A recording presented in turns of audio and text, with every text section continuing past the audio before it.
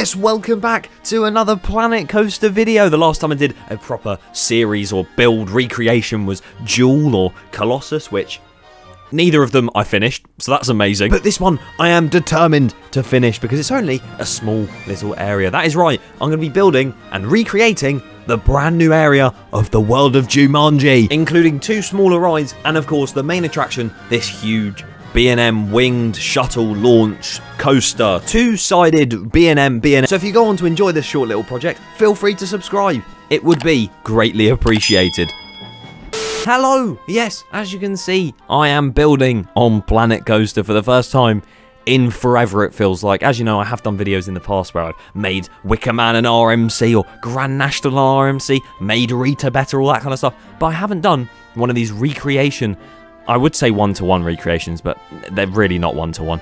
I haven't done one of these videos in absolutely ages. Last one was probably, as I said in the intro, Jewel or Colossus, which, as you know, I didn't finish. So hopefully this one I do actually end up finishing, because it is quite a small area, as I ended up realising when I finished this coaster. And as you can probably realise now, because we are not even 1 minute in to this time lapse and I've already almost finished the coaster. That is how short this roller coaster is going to be when it opens at Chessington World of Adventures next year. But yeah, it has been very enjoyable seeing this construction take place over the course of the past year, because it started off as just some green walls surrounding this field and everyone was like, something must be going on inside of there. I mean, personally speaking, in speculation time before, I have said that the next coaster will go there, and I was right. I'll take that for once, because usually I am very horribly wrong with my speculation, but for some reason I got it right this time, so we'll take that. But honestly, seeing it just go from a couple green walls around the edge to being this coaster, which I know the coaster itself isn't built fully yet, but the track is there, which means soon come, the track will be complete and it will be opening literally in March next year, I can assume, which is crazy. That is so close compared to what we thought of at the start of the year. It is amazing to see, and I've probably said that word loads of times. And you know what's also amazing to see?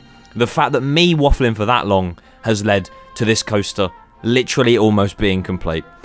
I hate the fact that I am able to completely lose focus on everything all at once, and sometimes it is really strange doing one of these videos though, because again, haven't done one of these time-lapse things in ages, so me completely just going off on one and talking is not normal.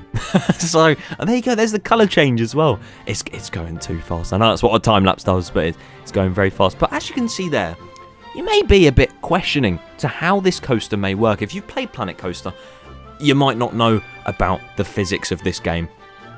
You would know because you've played it. What's wrong with me? What I meant to say is, if you haven't played Planet Coaster before, you may not know that the type of coaster that this is, with a shuttle launch and all that kind of stuff, is pretty much impossible to do in game, because if it rolls back from the spike that I'm building right now, I know I'm custom supporting it, but the same thing applies.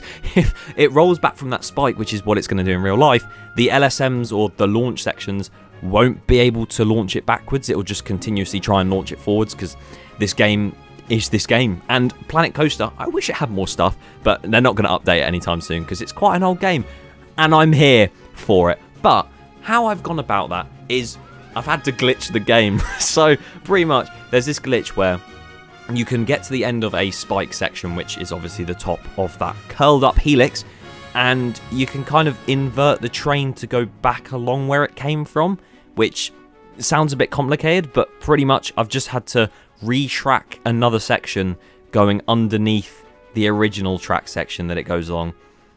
It sounds really confusing, but sadly that's the only way this ride will work. And as you can see, the custom support work is coming in. I do want to quickly say as well that this isn't going to be the most amazing recreation ever. Like, even my ones before weren't, and I haven't played the game in about a year properly to do these types of things. So it'll probably be even worse than my older ones, which weren't great anyway. So I'm sorry about that. I'm trying my best. I mean, if you've seen the thumbnail, the Jaguar statue, it isn't the best looking Jaguar ever, but again, it would probably take me quite a long time, and right now I do want to focus on doing some more other videos than kind of building this, but this is a nice little side project to do, especially because now it is close season, although I do hope to have this finished quite soon, so we'll see about that. But here you go, I am currently doing some grass work. Now, I skipped all the path stuff because That was so boring. Like, I just went round the pathways that are mapped down on the floor and just put them there. Like, why do you want to see that? That's not very fun, is it? But as you can see, doing some chain fencing as well. Basically, the map on the floor is what they plan to do with the area, so it may not be the official thing that gets made, but it is what they are saying they're going to make. So that's why I've copied it. I've put all the fencing in the same place, I've tried to put all the pathwork in the same place, and I'll eventually put all the rides in the same place. And here comes the Jaguar! Wow, that was a quick change. Jesus Christ, this is going way too fast. This took me probably hours, and you're seeing it in about 4 minutes. That's really sad. But, as you can see, I have tried to make this out of stone. Now, I know a lot of people would say, why didn't you make it out of smaller pieces? Like, I probably would have told myself that years ago, but as I said, I'm not very good at this game, so I've decided to make it out of the rock pieces because it is the right material to go for, because it does look rocky in real life, or as I said in my last video, it has some good rockage on it. So as you can see, putting the teeth in there, trying to keep to the rock pieces. I've put the little gem thing in its head, but again, it's just some art shapes, like, it don't look very good. But in the end, from a distance, I did actually think this Jaguar statue looked decent. It looks like it's supposed to be there, and that's kind of what I wanted.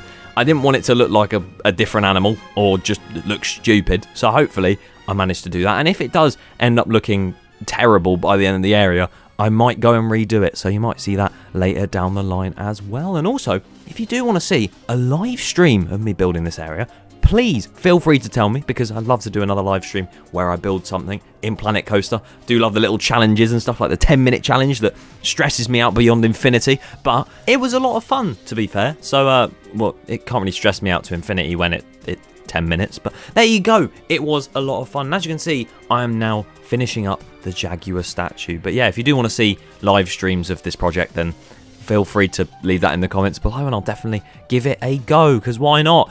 As you can see, I'm kind of eyeing up the Jaguar at this point, because, you know, I'm an intimidating man, I am. I'm really not. But I just gave it a hat. Why did I give it a hat of just a bush? I just put a bush on its head. How do you feel? I can't believe I've done this. But I'm putting some nice little shrubbery and some foliage inside and on the outside of the Jaguar statue, just to make it look a bit more Jumanji and jungle-ish, which it does look like that anyway in real life. But yeah, we're coming towards the final stages of this Jaguar statue, and honestly, I'll throw you back into the area in a second. You'll realise how much I've done in such a short space of time and how complete it looks. It's quite a small area, so as I said, this won't be a long series. It probably will be about 2 episodes long and maybe 1 live stream, and that'll be it. But as you can see, we stick the Jaguar in, and it doesn't look half bad. It doesn't look horrendous. It fits in, and it sort of looks like a Jaguar. It works, in my opinion, as the train flips in the background. If you want to see the construction of the real thing being built, click here.